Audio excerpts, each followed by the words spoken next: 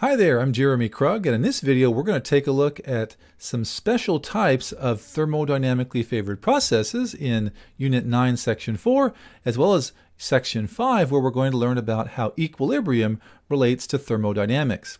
Well, here in Section 4, we're going to look at some reactions that take place so slowly that we can't even measure how fast they're going. For example, in fact, this is one of my favorite examples of this, is a car that's just rusting away. So here we have a car that's been sitting in this desert for who knows how long, and it's slowly rusting away. Now we know that this is a thermodynamically favored process, and we know that because it's happening. That car is obviously rusting. There is no question that the reaction is taking place. But it's happening so slowly that we can't really measure the rate. In fact, it might be happening over the course of years or even decades in this case. Reactions like that are said to be under kinetic control. Kinetic control. And there are lots of reactions that are like that. They are happening, obviously. They're happening very, very slowly. We can actually look at the delta H values and the delta S values for the reaction, and we can see that, yes, this is a thermodynamically favored process, so it should be taking place, and we can probably see that it is, just very slowly. Now, what's the reason for a reaction being like this? Well, most of the time, it's because a reaction has a very high activation energy. Now, as you might remember from Unit 5, a very high activation energy means that very few of those molecules that are trying to react are going to have the threshold energy in order to be able to produce an effective collision. So because of that, it's a very high activation energy, it's going to be a very slow process. And in this case, it may take decades for this reaction to take place. Now, just so we know, this reaction has not stopped. It continues to progress, even though it is progressing very slowly. As a result, it is not at equilibrium. So just be aware that there are some reactions that are like this. We call those reactions that are under kinetic control. Now, as we move on to Section 5, we're going to talk about how we can relate equilibrium, which we learned about in Unit 7, to thermodynamics. Now, we can actually use an equilibrium constant to tell whether or not a reaction is going to be thermodynamically favored at a certain temperature. This is the equation that we use to make that calculation. Delta G equals negative RT times the natural log of K. Now in this equation, that delta G is the delta G that we've used in the last couple of videos, the change in Gibbs free energy. And once again, just as a reminder, if delta G is a negative value, it's a thermodynamically favored process. If it's positive, it is not. Now R is the universal gas constant. Since we're using units of joules per mole per Kelvin, the numerical value for this is 8.314 joules per mole per Kelvin.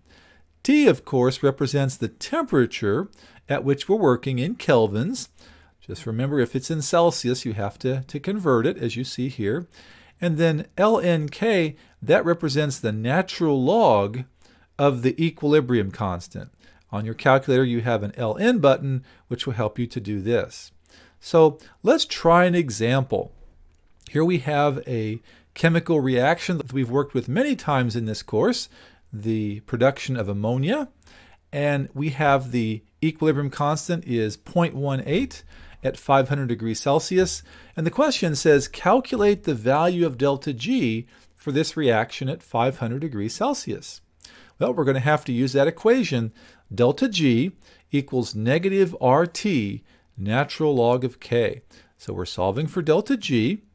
The R is that universal gas constant, 8.314 joules per mole per Kelvin. Now the temperature, it's given to us as 500 degrees Celsius. So in kelvins, that's 773 kelvins.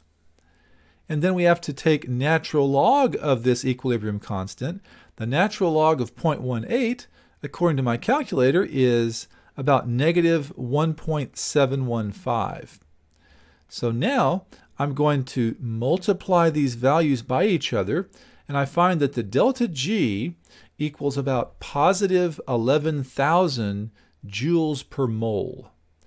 Now, we normally express these thermodynamic values in kilojoules, don't we? So we just move that decimal point over a few places and we have positive 11 kilojoules per mole. So that's our answer for this one.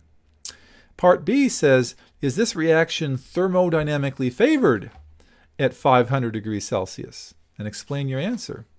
Well, all we have to do is look at the sign of delta G, and since it is a positive value, we'd have to say that no, this is not thermodynamically favored since that delta G is positive. Now, to sum up, when we think about how this equation works, if we look at that equation, we can see that numerically, if delta G ends up being a positive value, that means that the equilibrium constant must be a very small number.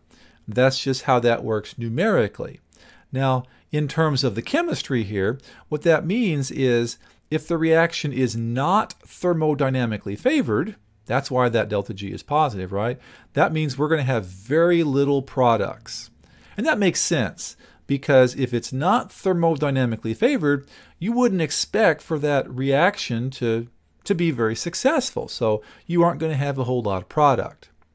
Now, the opposite would also have to be true. If delta G is a negative number whenever you do the calculation, that means that K must be a very large number. And that's just a numerical expression, a numerical way of talking about this. What that means for our chemistry here is that if delta G is negative, then we're talking about a thermodynamically favored process, aren't we? So when a process is thermodynamically favored, we're going to have large amounts of product. Large value for K. That's what that means. A lot of product is formed.